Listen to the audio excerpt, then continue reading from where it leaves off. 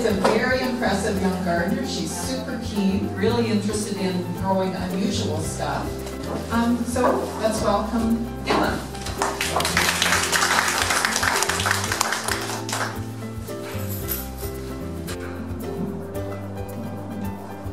So I love tomatoes. I think that tomatoes are a lot of fun. I've had a lot of fun with tomatoes, and I think that they are my favorite crop.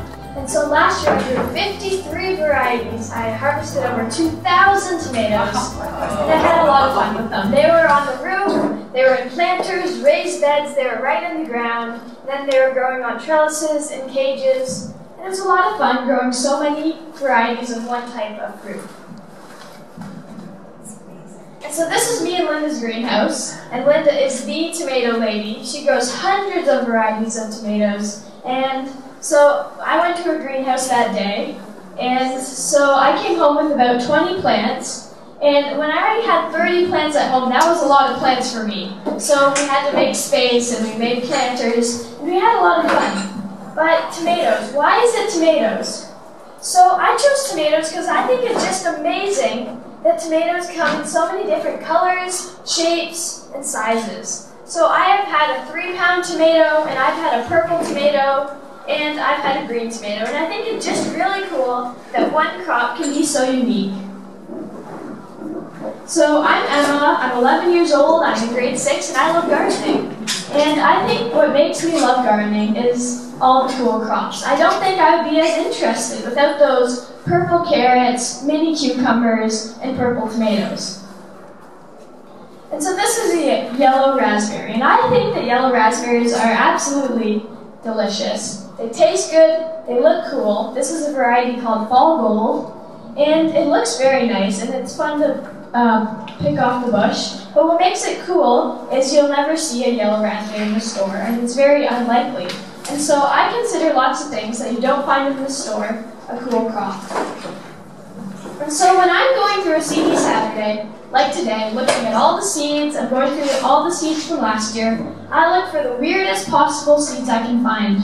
I look for the seeds that are purple, I look for the ones that you will never see in the store. So if you come to my garden, you will see it, and it's so different, definitely a lot different from what you would expect. So this is me and my brother Quinn, and I've drawn them interested in gardening, and they find it also very interesting because of the cool crops. They love all the weird things that they can find in the garden. And so the 3 main factors that I think make a cool crop the most cool are color, size, and taste. So if something is very, very brightly colored, if something is really, really tall or really, really small, or if something has a very, very sweet or sour taste, I think that will catch my attention. So this is a tomato. I think it looks absolutely beautiful, and a bit mad at my dad because he took this picture of this amazing looking tomato that I want to grow, but he didn't save the name. And so now I'm here and I'm wondering, what type of tomato is this? I want to grow this tomato, but I don't know because he took the picture without saving the name. But I just love the bright colors of the orange, green, and purple. So Sunrise Bumblebee, this is a cherry tomato, and I like cherry tomatoes a lot. I think that they're great for kids because of their size. But this one really does look like a sunrise because it's a small yellow cherry tomato with orange and red stripes up it, and it just looks absolutely amazing. Black cherry, this is a tomato I got from Linda, and I think it is a great tomato. And I think it actually has more of a purpley color, but what I found cool about this tomato is I was growing in how there's like little leaves that go over the tomato. They're on top of it in a star shape. And so when I picked that tomato, there's a green star shape on top of the tomato where the leaves had blocked out the sun. And so that's how I remember this tomato. And I think it's just beautiful how you can have a purple tomato. This is Canadian Sunset, and it's a beefsteak tomato. And when I think of beefsteak tomato, I think of red tomatoes. I think of big red ones that you find in the store or that my dad grows. But this tomato is unique because it's a yellow beefsteak tomato. And it really does look like a sunrise. It really does look like a Canadian sunset because of the colors. And it's a yellow tomato with little hinges of orange and red up the side.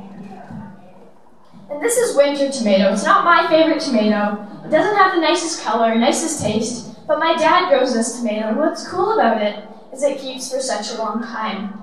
So we call it winter tomato. I've heard it also called long keeper tomato. It is a tomato with a really thick skin, and so we harvest these tomatoes right at the end of the season, and we leave them on cookie sheets in our cold room. And then all through the winter, as they ripen in our cold room, we make bruschetta and we make tomato sauce. But it's really cool because sometimes we have these tomatoes all the way until March. And so we have a lot of fun with these tomatoes just because we can have fresh tomatoes all winter long. And so lettuce. Lettuce is something just like tomatoes. I talk a lot about tomatoes because I've had most tomatoes. And so lettuce is something cool, and again, it's because of variety. And I love how lettuce comes in so many different shapes, sizes, and colors. And so this is the lettuce at the Montreal Botanical Gardens, and I went there last summer. It was really nice, but of course the vegetable section was my favorite. And so I looked there, and I just love how there's bright red and green mixed together in an amazing pattern. And one day, I hope maybe I can actually plant the lettuce at the Montreal Botanical Gardens. And so there's lots and lots of different types. There's the deer tongue lettuce, the oak leaf lettuce, and then there's the traditional iceberg lettuce. So these are carrots. To me, they're almost like lettuce and tomatoes. And I like carrots a lot because, again, of the colors. And so on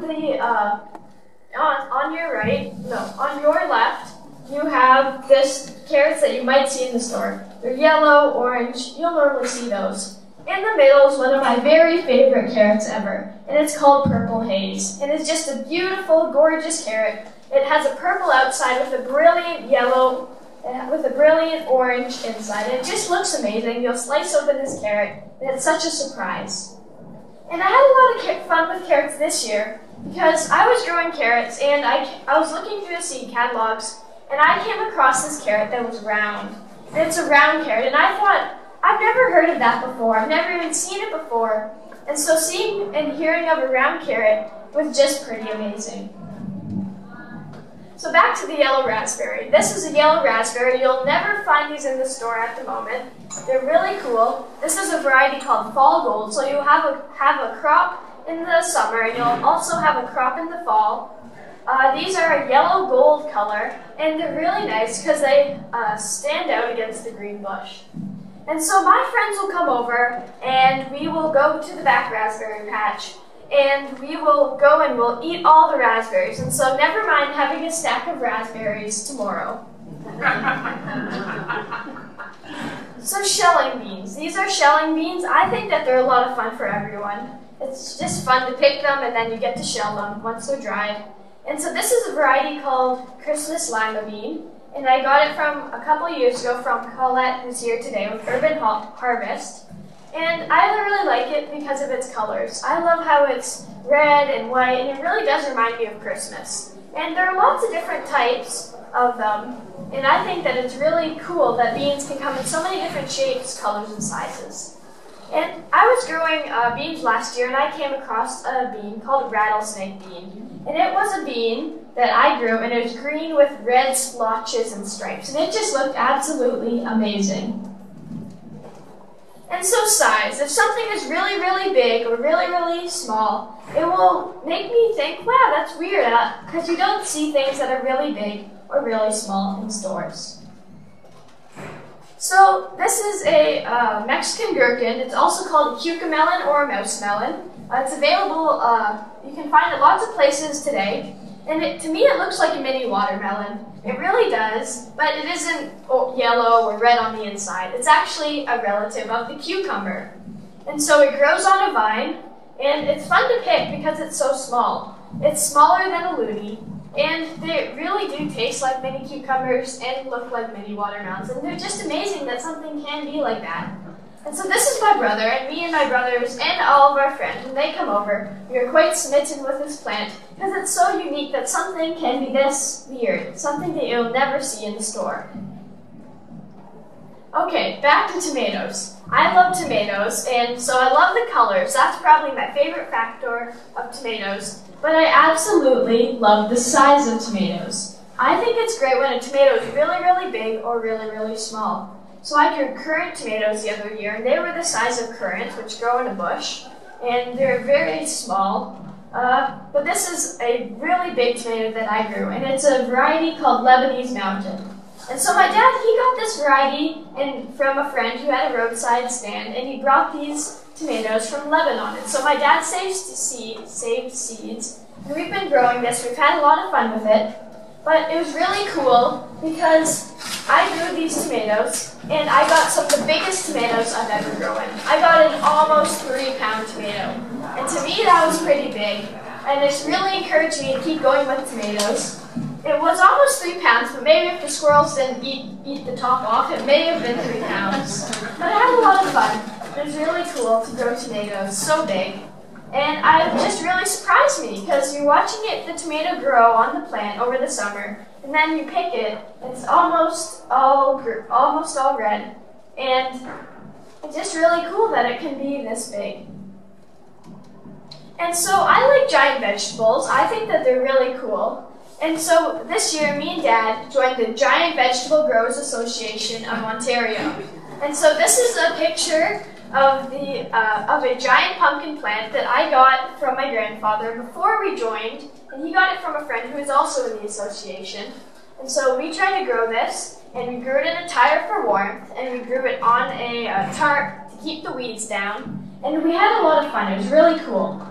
And so, but we grew it, and the squirrels, they decided that they would chew the stem off to annoy us. And so we didn't actually succeed in growing a giant pumpkin.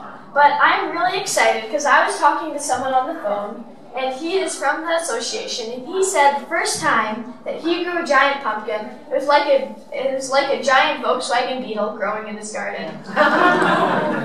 And I thought that'd be really cool to come home and have a Volkswagen in my garden. And my parents asked me, where's my driver's license? And so this is a trombetta summer squash. And I like squash. It's not my favorite, but it's really cool because of how long it can get. And so this is one that we found hanging from our tree. And I got more excited about squash because I went to Martin Farms, or the Veggie Guy Farms, and they had, it wasn't a trombetta summer squash, but they had another type of squash that was almost as long as me. And I thought, wow, that's so amazing, it's so unpredictable. It was really cool. Giant sunflowers is something that everyone loves. Everyone loves giant sunflower seeds. They just like the fact that it's a flower and it's ornamental. I love them, the birds love them, and of course the squirrels love them. And so I got really excited about giant sunflowers because I decided I'm going to build a giant sunflower fort. So this year I'm going to, instead of having a fort made of straw bales, I'm going to make a fort, and it's going to be, the wall is going to be giant sunflowers. So it's going to be fun. We can hide in there, and then we can sneak out to the yellow raspberry bush, and we can sneak raspberries and have a feast. And so if something has a really unique flavor, like really sweet or really sour, it'll really stand out to me. It's something that you wouldn't expect. And so purple calabash. This is a tomato that got recommended to me by Linda. And Linda's the tomato lady, so I know I have to try this tomato. That's part of my plan for this year. And what's unique about it is it's supposed to have a smoky flavor. And so when I think of smoky, I think of smoked meat or fish. But a smoky tomato really sounded cool to me. I have heard of smoky tomatoes. I tried to grow one last year, but it didn't work. So I'm really excited because this is supposed to be a purple smoky tomato. And this is a lychee tomato. You may have heard of this one and you may not. First of all, what's weird about it is the appearance of the plant. The plant is actually spiky, and so that's a disadvantage for you, but an advantage because it keeps the squirrels away. And so the squirrels will not get onto this plant, but it's actually a relative to the tomato. And to me, it's actually more like a cherry. It grows on like a tomato plant, but it actually tastes so sweet and delicious like a cherry. And so I think the tomatoes are really cool because of the colors, sizes, and then the flavors. There's the smoky flavors, the really sweet, and then there's the bland winter tomatoes. And so Carolina Reaper. At the moment, this is the hottest pepper on the planet, in the universe. And so, I don't know why, but my dad decided he would grow this pepper. And it was just a waste of space on the roof. He grew this pepper and he gave it away to a neighbor to make sauce. He didn't try it. He didn't dare to try it. We had some of our neighbors, they tried it, they teared up. But it is so hot. But I found a solution. A few years ago, I grew this pepper, and it's a pepper called Fooled You. And it's a jalapeno pepper, so it's not, but what's unique about it is it's not hot at all. It is a jalapeno pepper with a delicious, beautiful taste, but it doesn't have any of the heat. So I could go to school and I could take a big bite of this, what was said to be hot pepper, and my friends, they could smell it, they could touch it, and they just couldn't figure it out. And so sorrel, I love sorrel. It's really, really sour, and everyone in my family loves it. The giveaway is that when my dad told us about this plant, we kind of grazed it to the ground in less than a week. So it is definitely a family favorite, and it is super, super sour. So that's what's unique about it. So if you tried this, we could give it to our friends. It almost looks a bit like lettuce if you just take one leaf, and they will try it and they'll be so surprised because of the sourness. And so this is Profusion sorrel from Richter's. It's the same thing except it's bigger and even more sour. This is yellow wood sorrel. It is actually not related to the other sorrel at all, but it's really cool because it's also super sour. So it's a weed to us in Toronto, and so we'll pull it out of the ground, we'll bite the whole top off, and we'll throw the weeds into the wheelbarrow. And they don't seem very appealing to us. But you can eat the flowers, the flower buds, the stems, and the leaves, and they're super sour. This is nasturtium. I bet a lot of you have heard about this and tried it. And what's unique about it is it has a peppery flavor. So it really does taste like you put pepper on an edible flower and an edible leaf. And I got really excited about this because I was talking to my friend Denise, who is an expert on edible flowers. And she said that she actually makes a lasagna with this. And I thought that would taste delicious. It would be a meat sauce, some pasta, and then it would have some nice nasturtium leaves, and on top some nasturtium flower petals. And I thought that'd be really cool. But it's cool that this plant actually has a smoky flavor. Or not smoky, peppery. And so I love herbs, and I think that herbs are really cool because, again, they have lots of different types. I have basil, which includes purple basil, green and purple basil, green basil. I have lots of types of basils, thymes, oreganos. But I was really excited this year because I started to get into mint. And I haven't grown this mint yet. Well, this is just a normal mint, but I got really excited because I was going through the Richter's Herbs catalog, and I looked through it, and they had a big section on mint. And it wasn't just mint that you'll see in the store. It was mint that had names like cotton candy mint, ginger mint, lemon mint, and I'm like, that sounds super cool. And so I'm excited just by the name of it. It's supposed to smell and taste weird. So now I'm gonna have a mint container garden. So it's a bad idea for my dad to get me the catalog, because now he's gonna lose a lot more garden space. But I'm really excited about mint. Lots of you have probably heard of figs. I love figs. I think that they're really cool. And my dad is the fig pig. He loves figs. He has over 50 actual fig plants, over 50 varieties. He saves cuttings, and he has a lot of fun with them. And so the inside of the fig is what really, really surprises me. To me, it almost looks like jam, and it tastes like jam. But if it's perfectly right, it actually has the texture of honey. And it's so amazing. I'm so miss a fresh fig. But it's always a battle because I will sneak out the door for school. I'll pick a couple figs, and then at school during lunch, me and my friends will have a feast. And my dad always wonders where all the figs go. And so this is a ground cherry, and I love ground cherries. They're one of my personal favorites. And what's cool about them is they actually are like a yellow golden cherry inside, but then they have this papery wrapper on the outside. And so it's cool because these ones, they fall from the plant when they're ready. So if they're on the ground, you get this perfectly ripe golden cherry, and then you get this beautiful papery wrapper that you peel away to the delicious cherry inside. And then this is a Cape gooseberry. It's a relative to the ground cherry. It's the same except it has an even sweeter, more intense flavor. And And so I love gardening, and I think really all those cool crops make my garden fun, and they even make it fun for me and my brothers. And so I love the purple carrots, purple tomatoes, and I think that all those things really, they still surprise me when I find a new cool crop. And so this is me with the book I illustrated and wrote the captions for with my dad. And so this is a book about gardening with kids. And in this book, it talks a lot about fun activities to do with kids that gets kids into the garden, but it talks a lot about cool crops, because I think that kids love the cool crops. They love the purple carrots and the Mexican gherkins, and they think that that is really surprising and neat. And so there's Grow Gardeners, and I'm really excited though, because next year in the spring 2018, I'm expecting a new book that me and Dad are doing. And the manuscript is actually doing 3 days to a publisher, Story Publishing, and the tentative title is Endless Garden. And I'm really excited about that. It's also going to be about gardening with kids, and we'll have lots of cool crops. And though I love trading seeds, I love sharing seeds. If you have any ideas, I love sharing seeds. I love if you have any ideas for more cool crops. So you can always email me. I'd love to share seeds. And thank you.